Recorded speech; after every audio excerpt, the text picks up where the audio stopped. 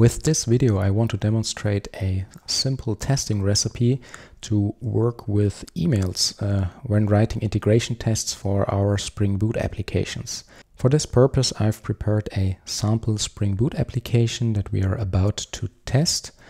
This sample application has one public endpoint and sends an email to a user. For this, I've added 3 Spring Boot starter dependencies. First, the starter mail, then the Spring Boot starter web, and also the validation package. If we take a quick look at the public controller, so we have one REST API that maps to /notifications, where we accept HTTP post requests. These requests come with a JSON payload. This notification request here is the payload. As a user, we can pass 2 values. First, a valid email to which we want to send an email to, and second, the actual content that should be part of the email. I've also added here the bean validation annotations, so each incoming JSON request has to be valid. So first thing is we need a valid email address, and also the content has to be not empty. And each valid notification request object we pass down to our notification service, and this notification service is a simple Java class which does the mail handling. So first thing is we are injecting the JavaMailSender, which is from Spring. So this is this interface wrapper around the Java Mail API to simplify the way we send emails from our Spring application. We are using a simple mail message here, so nothing fancy, no attachments, just a basic example where we send an email to a user. We will send the email by constructing a simple mail message object. So this object is also from Spring Mail. We set a static from address and also a static subject, and then pass the text and the email to whom we want to send this email. And as a last step, we are using the JavaMailSender to then actually send the email to the user. Due to Spring Boot's auto configuration, we get an instance of this JavaMailSender configured for us whenever we configure the correct properties inside our application properties file. So here I've put in an example where we use SMTP server of Google. So we could use our Gmail account to send emails to users, and as soon as we configure the required properties here, including the username and password, start our Spring Boot application, Spring Boot will configure the JavaMailSender for us. That's why we can inject it here with the public constructor of our notification service. We don't have to do any further configuration, and then can send an email. When it now comes to writing tests for our Spring Boot application, the first thing we can do is whenever we write unit tests that somehow involve the notification service, we can for sure mock this notification service. So we can use Mockito to create a mock of this service class to not send actual emails. But whenever we want to test our application as a whole and want to write an integration test where we trigger this public endpoint and then send out an email, we obviously don't want to use our Gmail credentials, as we would then send actual emails to our users. For such scenarios, it makes sense to work with a Sandbox email server. And within the Java testing ecosystem, GreenMail is a popular choice. So GreenMail is an open source and lightweight Sandbox email server. It supports various email protocols and also comes with a Docker image and a standalone jar. So we could also, in theory, run this GreenMail server on our local machine while developing our application and don't spam the inbox of our users. We will now use GreenMail and integrate it to our Spring Boot project to then write a integration test where we trigger our public endpoint, send an email, and then as a last step, want to verify that we actually sent out a real email by taking a look which emails arrived at the GreenMail Sandbox server. To add GreenMail to our project, we need the following dependency. So here com.iscreen and then GreenMail-JUnit5. So GreenMail comes with a JUnit Jupyter extension that we will use for our test to simplify the setup and use the extension mechanism of JUnit Jupyter to start and stop the local GreenMail server. That's everything we need for testing, and now we can jump right into the test. So first, let's create a new test. We want to write an integration test, so let's call it notification controller IT. As a first step, we want to start our entire application, so we are using @springboot test with the web environment random port. So this will also start the embedded servlet container, and we won't work with a mocked servlet environment. To access our application during the test, we are injecting the test REST template. This REST template is auto-configured by Spring Boot for us and targets our locally started Spring Boot application, which starts on a random port. So by injecting the test REST template, we don't have to care at all about constructing the base URL. Everything is prepared for us. So therefore, let's write a first test. Let's say we want to make sure that we notify the user whenever we call this public endpoint. To now invoke this public post endpoint, we have to prepare the HTTP request. So therefore, let's quickly construct the relevant code. So as we send data alongside this request, as we send the JSON payload, we have to set some headers. So here first the content type. Content type will be application JSON. And the HTTP entity we pass along will be of type string. So we will use a JSON string as part of our body, which is here the request. And here we now have to first pass the payload and then the headers. And for the payload, I have prepared a sample inline JSON. So this represents here a notification request. It has a valid email and a non-empty content.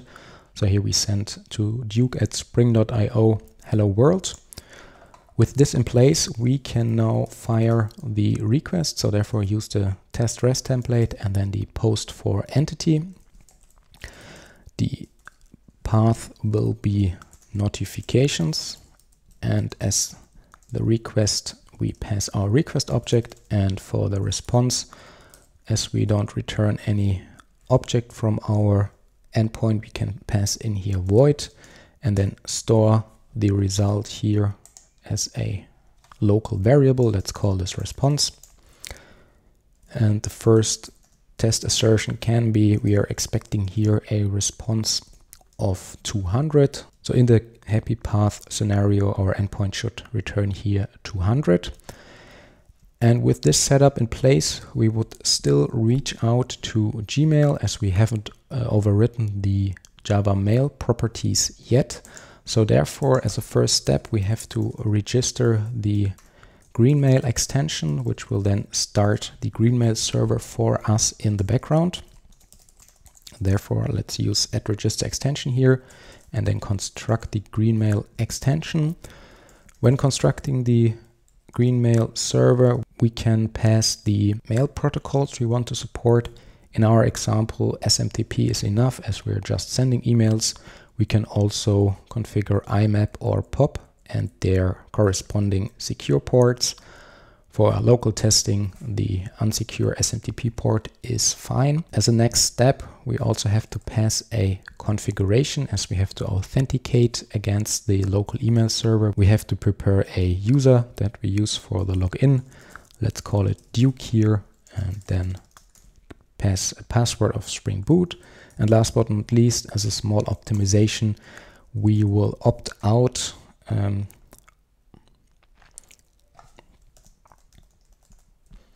and last but not least, as a small optimization, we will start the GreenMail server once for the entire test class. So by default, GreenMail would start a new GreenMail server for each test method. In our case, and to save some startup time, we will opt out here and say we only want a single instance for the entire test class and all its test methods.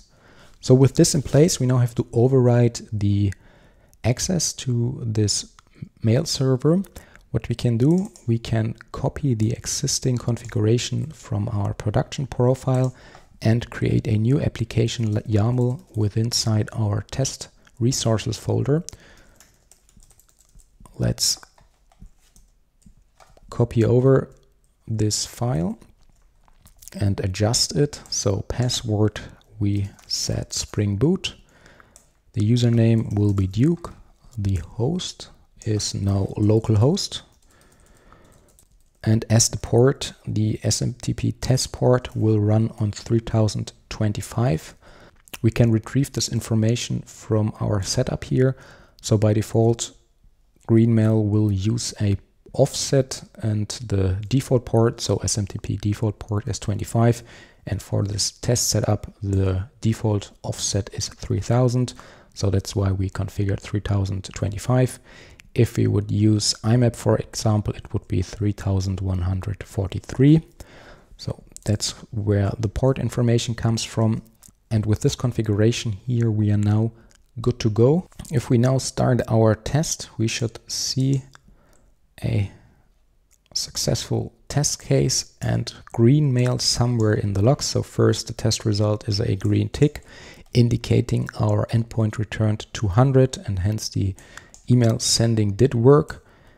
If we search here for GreenMail in the logs, we will see prior to starting the Spring context, GreenMail kicked in. So here the JUnit Jupyter extension made sure to start GreenMail prior to executing our test. We can see here it successfully started with the SMTP port as we've configured it. With this successful test case in place, let's still add an additional check. So we want to actually make sure that also the email arrived at the GreenMail Sandbox server.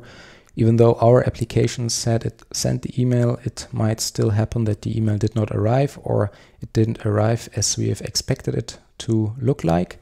So therefore we can use the GreenMail extension and request all the messages that were received for this test run. So this will return here an array of MIME messages, and we can store it here as a local variable. First thing we can ensure, as we only want to send one email, we can make sure that the length of this array is 1, so not that our implementation somehow sent the email twice. With this verification, we can now also get the first message from this array, and we can store it here also as a variable, and then can write further assertions. So the first thing we want to make sure is, as we've passed here hello world as the payload, we want to make sure it also arrives here. So therefore we can use a GreenMail utility to extract the body of the received message. So this will return the message as a string. As an additional verification mechanism, we can also make sure that the recipient matches our payload. So here we can use the received message again and can access all the recipients. It's also here an array which is returned, so this should be of size of length 1. As this might throw an exception, we can also add exception here to our test. And as the last verification step, let's make sure that the recipient really is duke@spring.io whenever we access here the first element in the array. With this further checks, let's rerun the test. And we are seeing here a test failure. That's because we are comparing two different objects. So also IntelliJ here already gives us the hint we are comparing a string with an address. So we have to put in here toString to actually compare the same objects. Let's rerun the test.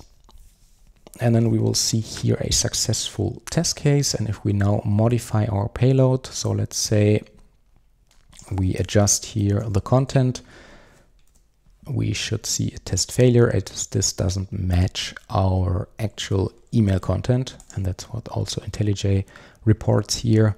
We expected hello world, but it was hello Duke as we modified here the payload. So let's put this back. And with this sample test, you now have a recipe that you can use whenever you want to write integration tests that involve email sending and want to use a local Sandbox email server.